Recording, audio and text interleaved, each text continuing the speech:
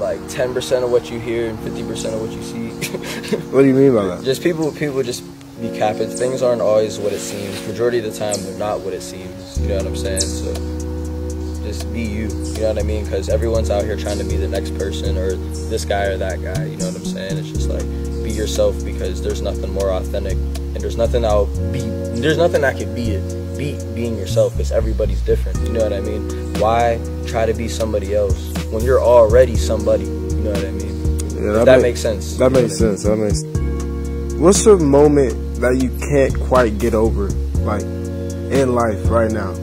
Like, does that make sense? I feel like there's like a million of them. You know what I mean? But yeah. But like, I also feel like something that I've had to learn as of more recently is some things you have to just deal with instead of trying to get over, if that makes sense. You know what I mean? Yeah. Like some things I mean, all right, let me rephrase that. I think everything happens for a reason. You know what I mean? But a lot of things are just like unexplainable. You feel me? Like the numinous. You know what I mean? It's the unexplainable for real. Like, I don't know, bro. Just like really, like we were just talking off camera before, but like really just have faith in God, bro, and you feel me? Everything will work itself out. But like, you're not supposed to get over a lot of things, to me at least. Like, gotta just deal with them and figure out what it taught you and why it was placed in your life. And you ain't always gonna know why it was placed in your life, but you could always figure out what it's taught you.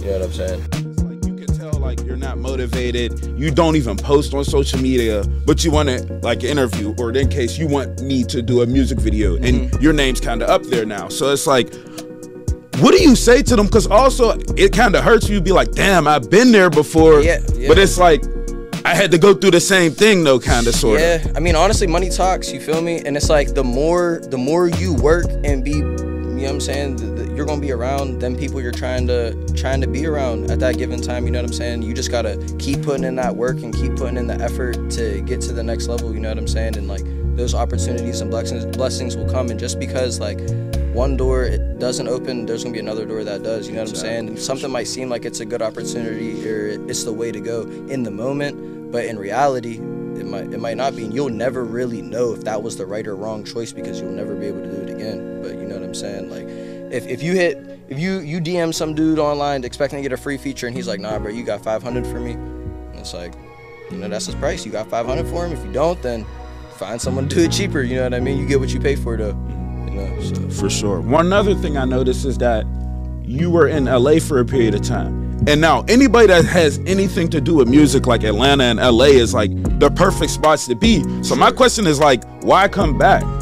I mean, it wasn't meant to like go out there and like stay or nothing. It's just, you feel me, just like meet connections and, you know, really trying to, we definitely want to get out of PA ASAP, but we're really just trying to weigh out all of our options and see what the best moves will be. Because like, we got people all over, you know what I'm saying, all over the East Coast, select places of the West Coast. Definitely LA is a big like option. There's definitely so much unlimited opportunity there. But yeah, bro, like I don't know, we're really just trying to weigh out all of our options and see what's going on. Like, our biggest markets when it comes to the clothing are definitely like Charlotte, Wilmington, some New York. We just had an Atlanta order yesterday. You know, we're super fortunate to have such a strong team behind us. But that's what, like, I try to explain this to like some of my guys that make music or make clothes or just do other things in different lanes.